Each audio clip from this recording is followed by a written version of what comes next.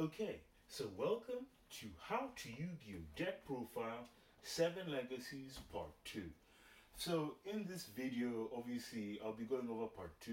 I just want to apologize and say there won't be a side deck for 7 Legacies. It's something I think I failed to mention. I think I mentioned that in Part 1. I'm sorry to say this.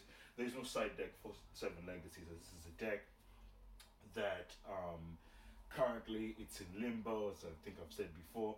There is no side deck. But in this video, I'll be talking about, the goal of the deck, and I'll be going over the several plays that this deck has and play starters, whatever. So you'll get to see a bit of that, okay? And I think I'll end it there. So, okay, so here I'm going to talk about the goal of the deck. So we have Avida, Rebuilder of Worlds. So let's read that effect. Cannot be normal summoned / set. Must be special summoned from your hand by there being at least 8 or more link monsters with different names on the field or in the graveyard. You cannot special summon other monsters. The turn you special summon this card. This card's special summon cannot be negated. If this card is special summoned, shuffle all other monsters that are banished or on the field and in the graveyards into the decks. Neither player can activate cards or effects in response to this effect's activation. As you can see there, it has 3,500 attack and 3,500 defense. So this is a very strong card, and its summon can't be stopped.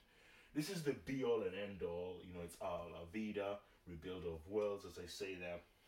And this is your true win condition in 7 Legacies. The whole design of this card is to break your opponent's soul. I must break you. You want to break them, That's the whole design, the whole design of your win condition. Most decks, with the win condition I built in this deck, it's a little bit different than your conventional win condition. It's a win condition designed to break their spirit and designed to basically rinse, repeat the same process over and over again. Like an anime protagonist, like a hero like being caught in a video game or being caught in a time warp, you basically just rinse, repeat the same combo all over again. So, the aim is, you summon this after you've done all your combos, they feel there, you're just about to win, you summon this, you reshuffle everything, you just go back to state 1, you go back to slate 1, back to the beginning, to rinse, repeat the entire combos and everything you've just done all over again. And that's what makes it so terrifying. Okay, so that's essentially it, and that's all I've got to say about the goal of the deck. Let's go to the next area of cards that I'll be talking about. So we'll just move. So I'll be talking about now World Legacy, World Chalice. So as you can see in front of you, we have World Legacy, World Chalice on the center, and we have 4 cards surrounding it. So you have World Legacy Memories, World Legacy Succession, World Legacy Survivor, and World Legacy Lands. So when you will be playing, so this will be the Chalice side of things when you'll be playing, 7 Legacies, and these are going to be your 4 key cards that you're going to generally want to be searching during your first to second to third turns. These are going to be the cards that are going to be coming up and going to be one of the most useful cards that you're going to be using on the regular. So when you have a Chalice start, these are definitely the 4 cards you need to be aware of. These are your 4 targets. It's going to be your 4 really important cards. And so I think I went over you read them in part 1, so I'm not really going to go over them here in part 2. But generally, that's about it. Okay, you're with me so far? Cool. Let's go to the next slide. We'll go to... Here we have the Mech Knight start, so we'll go with Mech Knight of the Morning Star. So you see the Mech Knight of the Morning Star, obviously, I talked about its effect in part 1. So anyways, we see the 4 cards surrounding it. So we see World Legacy, World Arc, we see Mech Knight Avram, we see World Legacy Survivor once again, and we see World Lands. So when you have the Mech Knight start, these are the 4 cards you're generally going to be wanting to get on your side of the field. Now, the World Legacy World Arc is interesting as this is going to allow you to protect your links from destruction. The lance is going to be good as well, as you're going to want to have that battle protection, especially as well in the mech side starting manners of things. So that's pretty good. That's pretty good. And you can also use the chalice, obviously starter that I showed you at the beginning with Legacy with chalice with memories to go into this mode. You can go from the chalice start to bleed into the mech knight start, as we can see here. So definitely loads of things we can go into, loads of diversification, loads of different aspects we can go into there. Alrighty, let's go to the next starting phase we can go into is Orcus. So we have Orcus here, and so here is our linchpin card. We have Gyusu, the Orcus Mech Knight. So this is classed as a Mech Knight card, but it is also a Orcus card as well, as it can be summoned with Word Legacy memories. So that's very important, and very important you take note of that as well. As your linchpin card, these are the four cards in general that are going to be important when you summon Girsu, the Orcus Mech Knight. So you're gonna be, gonna be relying on those link summons to make Galatea, and you're gonna be setting most of the time your Orcus Crescendo. Your Orcus Crescendo is gonna come again to help you search those dark machines, like the World Legacy Lance that we mentioned earlier in the previous slides as well, with the Mech Knight start and the Chalice start, and then you'll or the World Legacy Arc. You'll have the Dingiris, which you can put on top of Galatea. This can be summoned with the Orcus plays that you're going to be Orcus monsters, which you've sent with Girsu, and then you have the World Legacy Heart. World Legacy Heart is going to be extremely useful sometimes, as it's going to mean that any one of your linked, monsters are protected from battle once, as you just need to banish this from the graveyard instead. If a linked monster be destroyed by battle, you just banish this instead. So it gives you that versatility, gives you all the rage, gives you all the things that you can do there. Fantastic and great card overall. Let's see if we have another. Let's go to the next slide. We have our Crusadia start right here. So with the Crusadia start that you're going to be having, things are going to be a little bit different.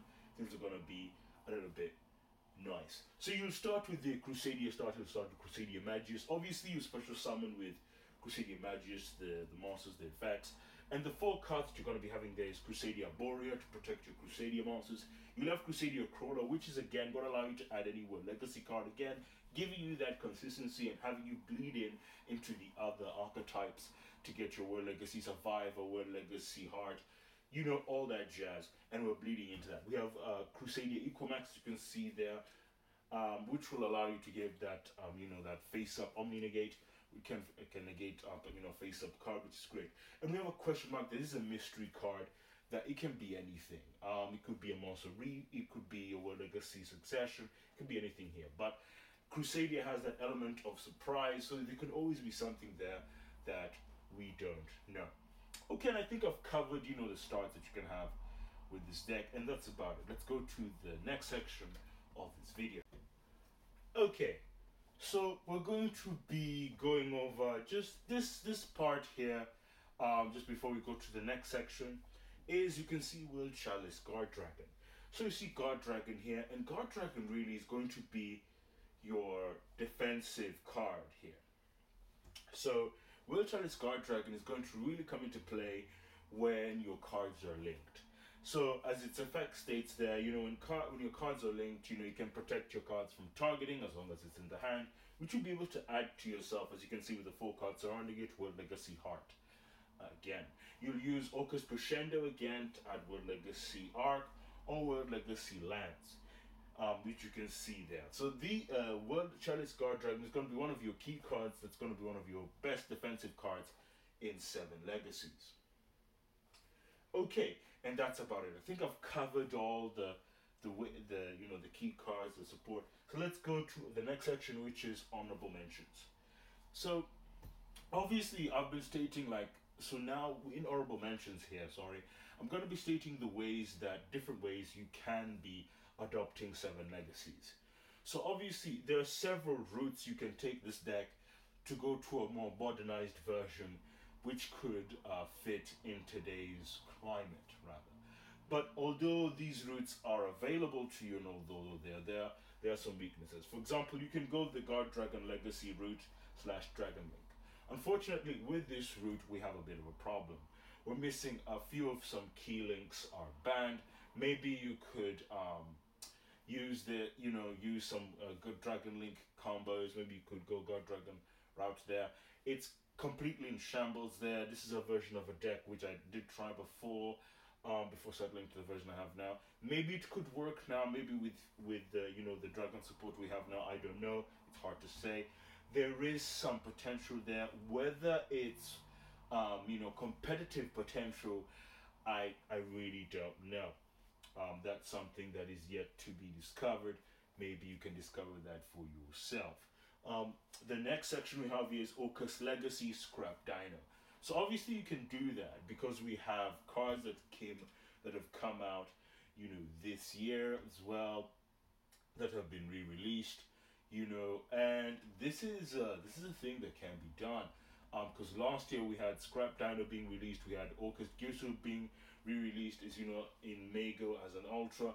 So this gives us access to the Orcus combo, but we are still missing a lot of Orcus pieces. So possibly there's a chance there. With dinos again, you could have Scrap Dinos, put Orcus engine in there, and there is some potential there, there is something there. But again, is this potential enough? Is it something that can break into our current climate, our current competitive scene? I really don't know, and I think it's been power crept. Honestly, I think it's been outclassed. I think even if the cards are to come out of our ban list that have been banned, like Harp Horror, I still feel like August Legacy ain't gonna do anything with a Scrap Dino put in. And then finally we have Crusadia Synchro with combos. Now this is, for example, the version of potentially that I can see having a lot of potential in the future. Given the fact that we still have Hulky Fibrax, given the fact that we have a new card that is common and available to us, which is Cupid Pitch, that has great search targets like Hop-Eared and Creation Resonator, to name two cards which are fantastic search targets. So definitely Crusadia Synchro combo deck definitely looks like it's looking very attractive right now. It's looking very appealing and has a very high ceiling, very high whatever. Especially given the fact that we also have Sword Soul as well. There's a lot of potential here, a lot of things that can be done here. We don't need to break the bank here in terms of potential. We could mix it with Sword Souls. We could go with 10 Yi. There's a high ceiling here, loads of potential, loads of things. Again, it is to be stated, it is to be seen whether whether it can have an impact in our current meta scene is yet to be seen. But out of all the versions of Seven Legacies at the moment that stands a chance for deconstructing the deck and rebuilding it, Crusadia Synchro Legacy definitely has a chance here. It's got a high ceiling, it's got numerous potential ways that it can go, so many decision trees and avenues. There is definitely something special here. And if we get more support next year at the beginning of the year with Bark that comes out in the beginning of the year, who knows? There is potential here. There is something special here. So that is yet to be seen. And that's about it. Yeah. We come to the end of this video. So, as I like to say, you are one step closer to becoming a Yu-Gi-Oh master. My fate, right, is in your hands. Hopefully you'll subscribe to this channel and wait a couple of minutes and you'll see some other videos that appear on my channel. Hope to see you soon and thank you.